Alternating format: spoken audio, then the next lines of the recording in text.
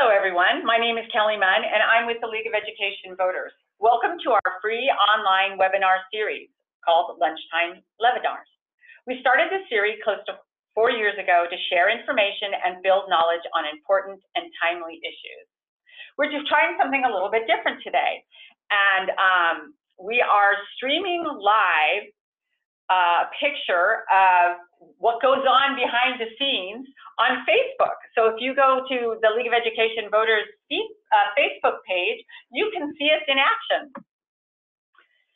Today, we're talking about the significant changes to the K-12 education funding structures that were made last year, and the changes that infused more than $7 billion in state money into the system over 4 years through House Bill 2242.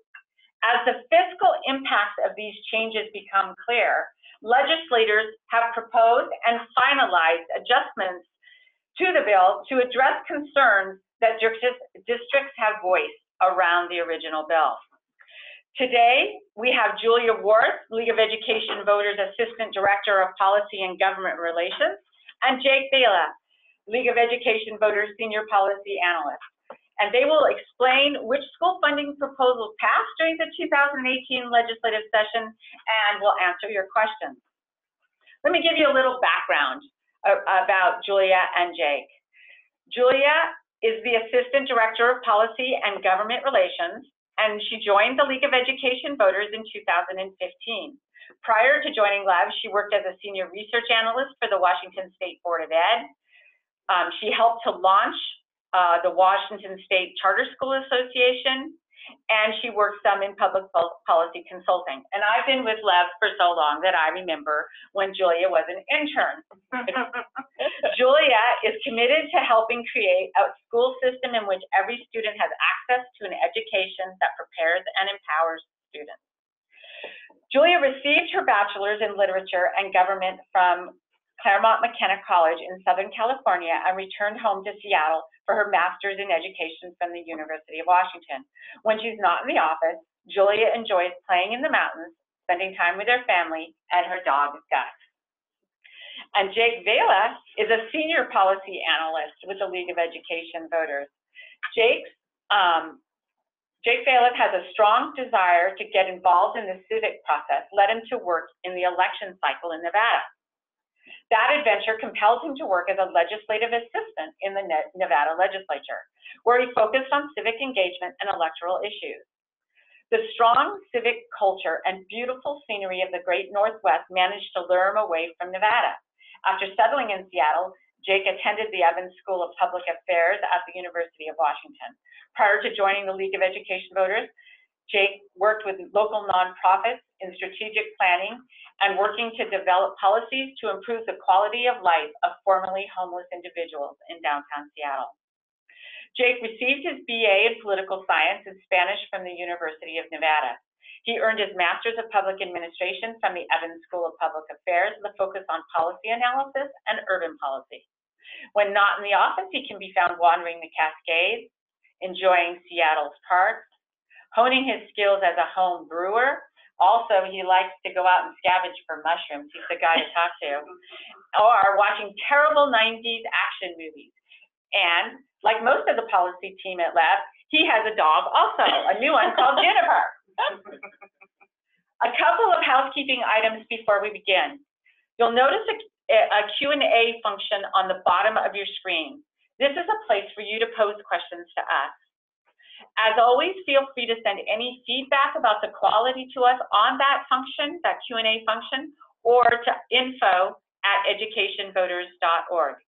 And with that, I'd like to welcome Jake and Julia. Great. Thank you so much, Kelly. I feel like we should give you a bio or something at this point. So what we're going to do today, and you should have this available on your screens, is we are going to go through our side-by-side document, and thank you to Jake for pulling this together very quickly at the end of session. But we are going to walk through what the law was as passed in 2017 compared to what was passed this session in 2018. So we'll highlight the changes. It won't necessarily be a comprehensive review of the legislation. And then we will open it up to questions. So first of all, when LEV is thinking about funding systems, we've got kind of four main principles here. So we want a funding system that directs investments based on student need. We want a funding system that eliminates disparities between districts.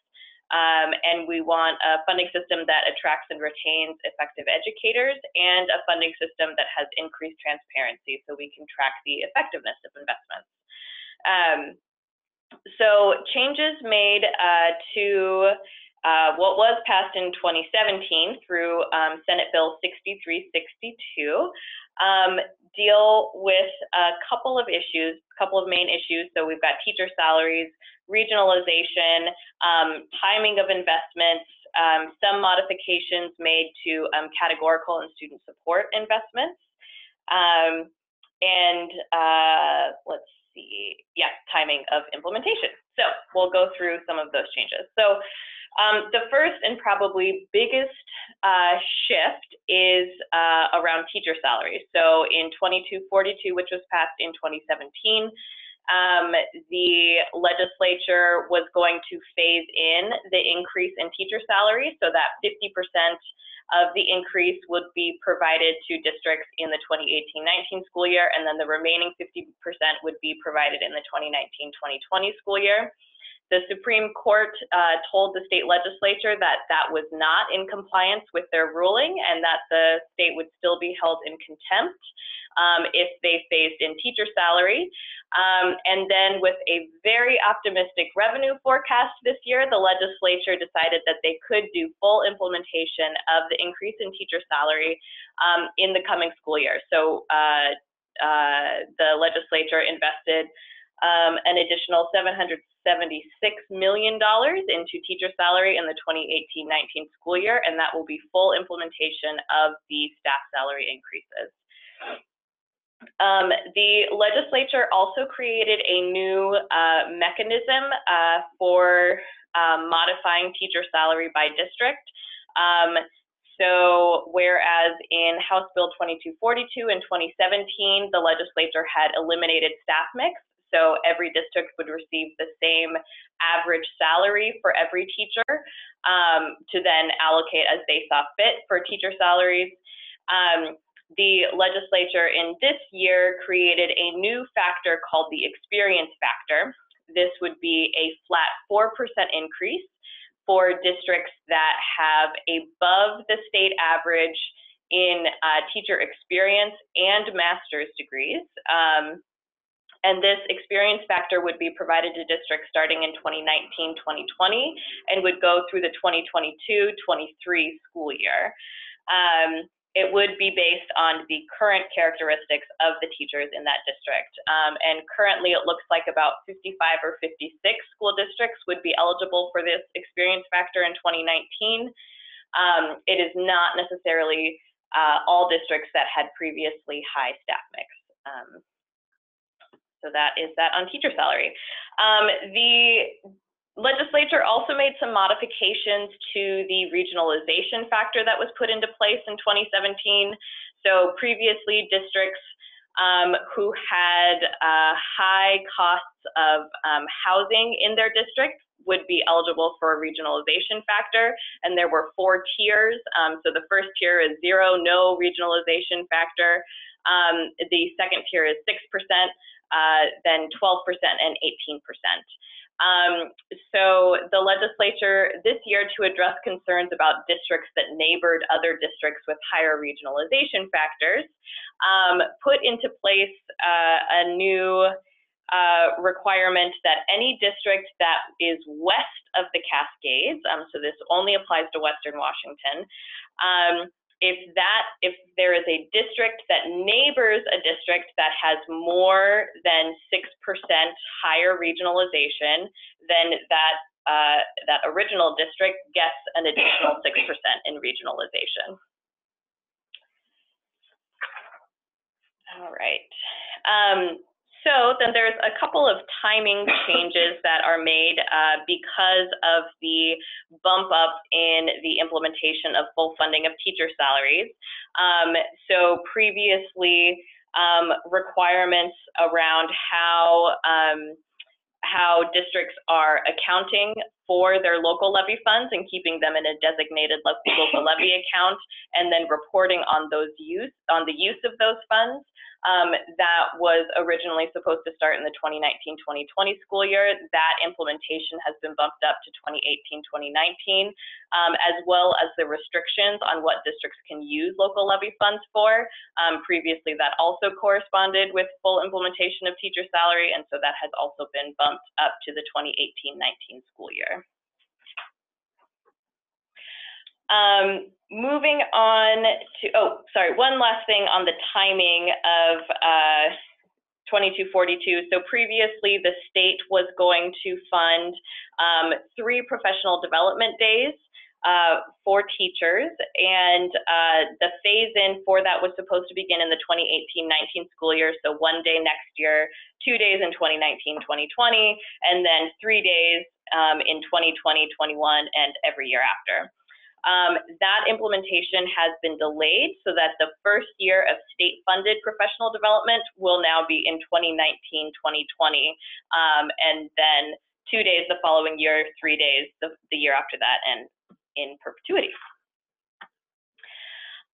Moving on to some of the categorical / student support funding changes. In 2242, there was a new funding factor created called the high poverty concentration factor.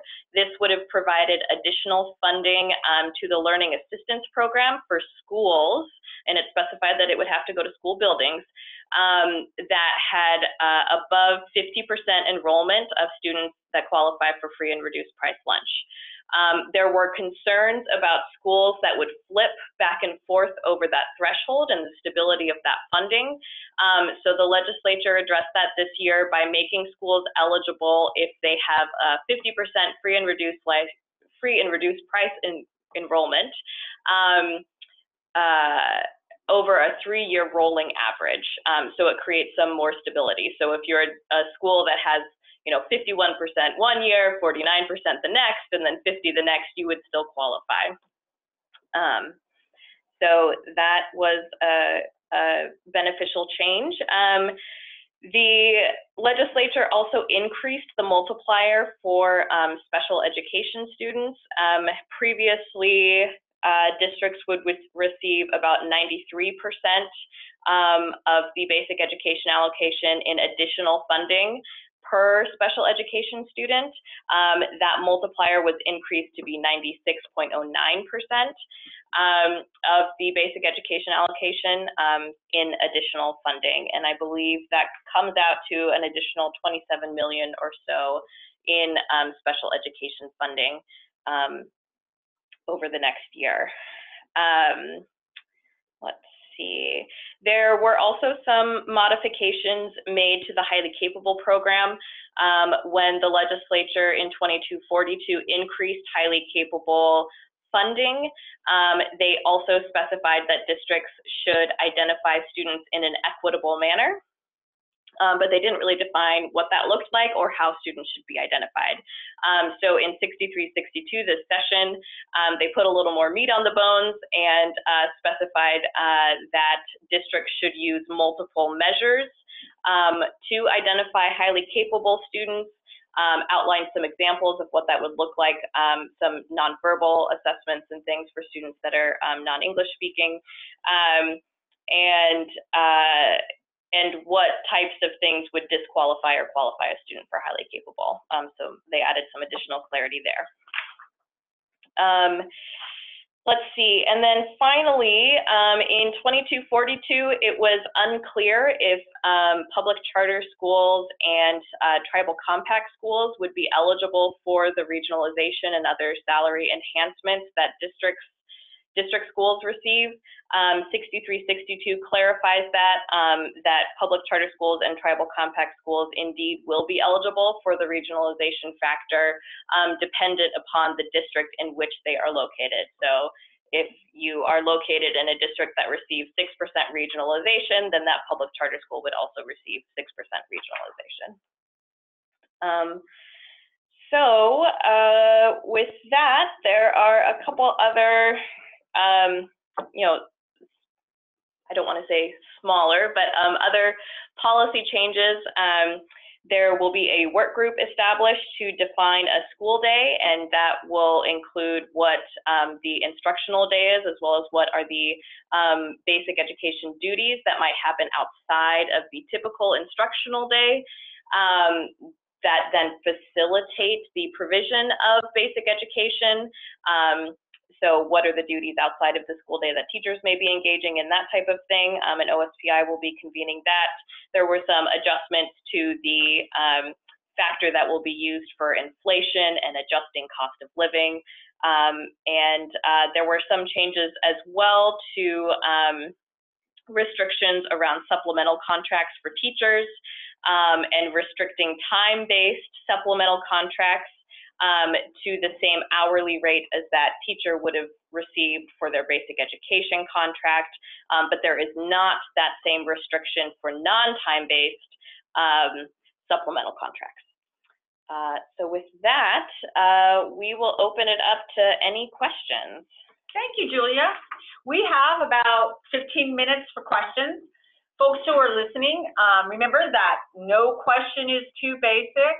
In fact, the question that you ask is probably a question that most people on this line want to have answered.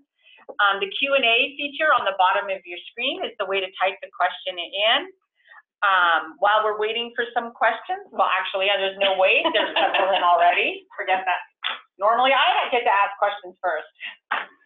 Okay, can we get a copy of this side-by-side document? Yes, it is available on the League of Education Voters website. Why does the legislature think it's constitutional to have a widening opportunity and achievement gap? This is what is being said by the Supreme Court by omission. Great question. That is a great question, and if we had another 3 hours, we could probably hold an online debate.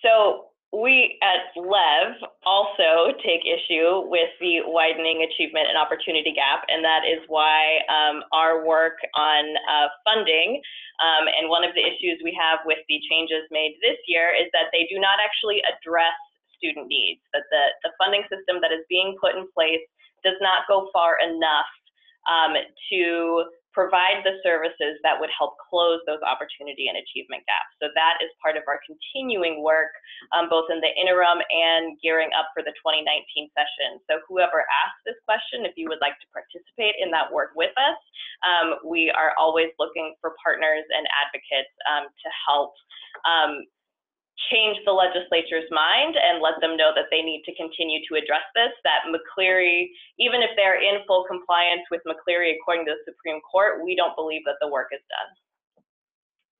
Thank you. Why do our legislators tout an increase to special ed funding when there is really a net loss in funds to many districts? So that is a really good question. I think that legislators this year, in their increase to the special education multiplier, were trying to address some of these concerns brought by districts. And for a little bit of context, there were many districts who felt that that special education, with the new restrictions on local levy funds, many districts were using local levy funds to backfill special education because the state funding was not sufficient. With the new restrictions on local levy funds not being used for basic education, districts were going to experience a loss in special education funding. I think the legislature attempted to address that with this multiplier, but it remains to be seen if that is sufficient. Thank you. How are you interpreting what limits are put in place on collective bargaining this year? One lawmaker who helped craft the budget said that the existing underlying law makes it so contracts can't be opened up this year, which seems to me to be an oversimplification. Jake, did you? Yes, there were some stipulations put into this law that specifically impact how much districts could allocate for teacher salary in the upcoming 18-19 school year and are only in effect for that year. And what it effectively says is that any agreement that was opened essentially after the passage of 2242 to before this next school year must adhere to these restrictions, which essentially limits the increase in funding to either the statewide current average for this upcoming school year, which will be a little over $70,000, or inflationary increases over the current level. But the important thing in there is that the current average salary that districts pay, there is a state portion and a local portion for most districts. So the money that is actually being spent on teacher salary, a lot of it actually does come from local levy sources. So the number that they're using as the baseline is including that locally funded salary. So you're not going to see a net decrease in the salary that's going to the average teacher. You're just going to see limitations placed on that. I'm not quite sure on the underlying reasons behind that. That does not also preclude districts from opening up CBAs. They're allowed to do that. They just can't. If they do, they just must adhere to these regulations within the new statute. Thank you, Jake. Is there still a gap between what the state is paying for special ed and what districts say currently? How big is this gap, and when will that happen? So without having any of the numbers in front of me, I think that there are likely still districts for which there will be a special education funding gap. I think that this is certainly going to be a conversation that is going to continue in the legislature next year. And so I am not sure when or what will happen. And we kind of have to wait and see what the increase to the multiplier does in terms of what that gap looks like for districts. The legislature also passed a bill this year to reduce property taxes. Does this have any effect on K through 12 funding, or did they backfill that funding from other sources? Yes, there was a companion bill that was passed out that did lower property taxes from the current, the previous level of around $2.70 per $1,000 of assessed value to $2.40. So that 30-cent decrease in the state portion of property tax was done because of the higher than expected revenue forecast that the legislature received. So with that, they decided to do two things. One, to reduce the state property tax, but also the rest of that increased revenue forecast was what actually was able to fully fund teacher salary per state law for this upcoming school year rather than the 2019-2020 school year. Thank you.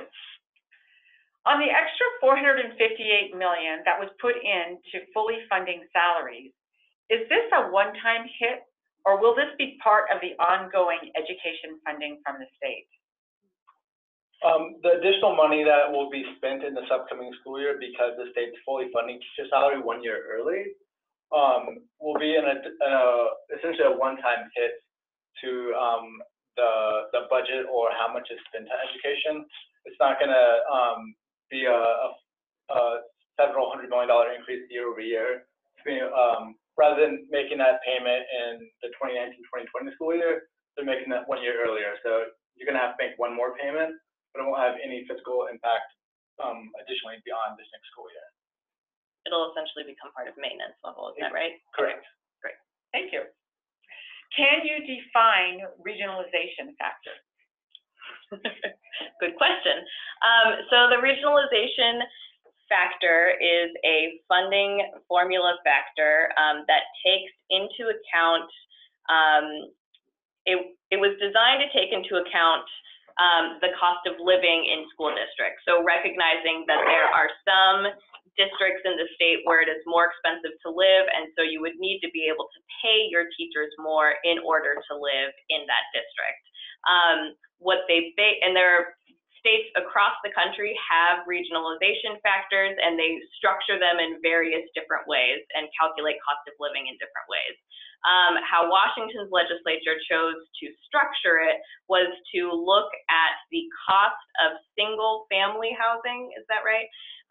in the district and adjust salary allocations based on that. So it's based on a fairly narrow concept of what the cost of living is within a district and just takes into consideration those housing costs. And to add on to that, we actually don't know the specifics of the formula. They've outlined it in state law, but there's a lot of ambiguity in that.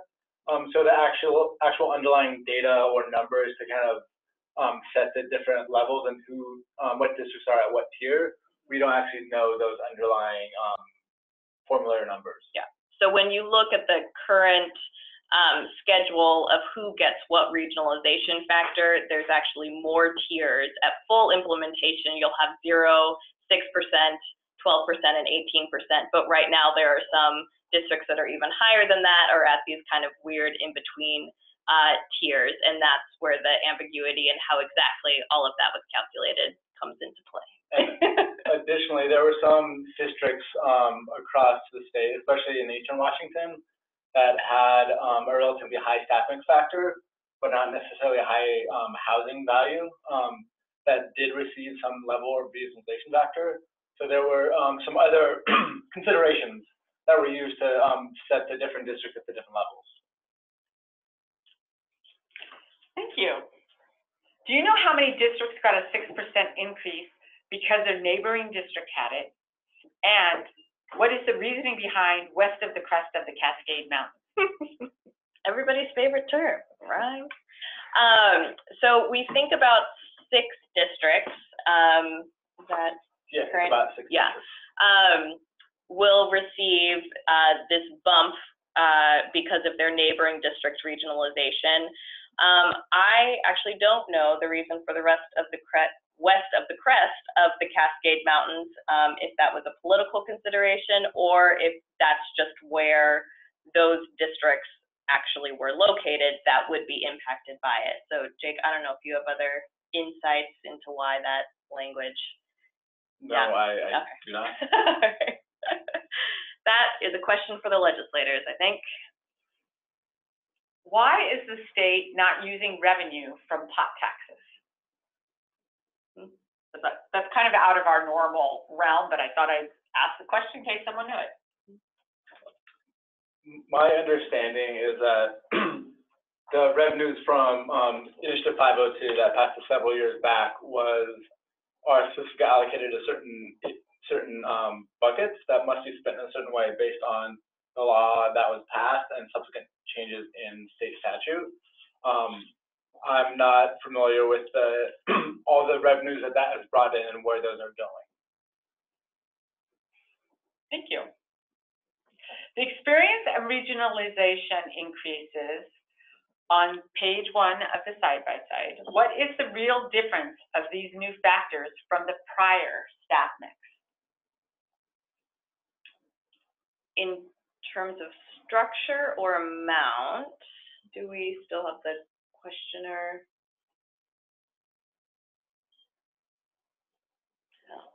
Yeah, she didn't say. Okay. So the impact of the regionalization and the experience factor as related to staff mix factor changes the distribution of both. Okay. Changes the distribution of which districts get more from the state. So if you look at a map of staff mix factor, and I'll put a plug in, we are developing maps and doing presentations, so stay tuned for some of those. It's kind of randomly scattered across the state. Regionalization factor then concentrates which districts are getting additional funding from the state, very much in the Puget Sound area, with some districts on the eastern side of the state getting regionalization. So it changes the distribution across the state of who is getting extra state money. And then similarly, experience factor also changes that distribution. In terms of amounts, the whole state bumped up in average salary. So the average teacher salary will be $64,000, whereas before it was around $54,000. So the elimination of staff mix and then the move to a higher average salary theoretically increased the salary for teachers across the state, and then regionalization will further increase the salaries in certain districts. As we said, they're concentrated in the Puget Sound area. And the districts that will be getting experience factor based on their the current staff mix of experience and education are pretty evenly distributed across the state. There's districts from Eastern Washington to the Puget Sound region that will be eligible for that factor. And although they're using current data to see who falls into those categories, the districts who are currently eligible for it will be getting that factor according to the documents produced by the legislature starting in the 2019-2020 school year through the 2022-23 school year, regardless of how their workforce may change in the coming years. And every teacher in that district will generate the extra 4% increase in salary, which is equivalent to roughly $2,500 per teacher. And so whether it's a first-year teacher or a 25th-year teacher, every teacher in that district will generate that additional funding for that district. We have just received information that one of our listeners who may know the answer has said that the marijuana revenue is being used for education. We suspect, and we know part of that the education is around drug use, is my understanding. So clearly, we're going to look back and find out a little bit more about what pot is used for in the state of Washington, pot money. We know what it's used for. So this is going to probably be our last question, or one of two questions to wrap us up. The question is, will you be posting the questions and answers on your website? Yeah, so we post recordings of all of our LEVinars on the League of Education Voters website. I believe they are under the resources tab. Is that correct? Get involved. Okay, they are under Get Involved. So that is where you can find a recording of this LEVinar and our lively Q&A session. And our website, if you need a reminder, is www.educationvoters.org. Thank you so much, Julia and Jake. Thanks to everyone listening today for joining us. If you have any additional questions or comments, please send them to Kelly, K-E-L-L-Y, @educationvoters.org. As said earlier, a recording will be posted almost immediately, typically, but no later than 24 hours later. And please feel free to share that recording with your friends and colleagues. We have not determined our next webinar, but we will be notifying you soon at what our next speaker will be and our subject will be. And thank you again for attending. We hope to hear from you again.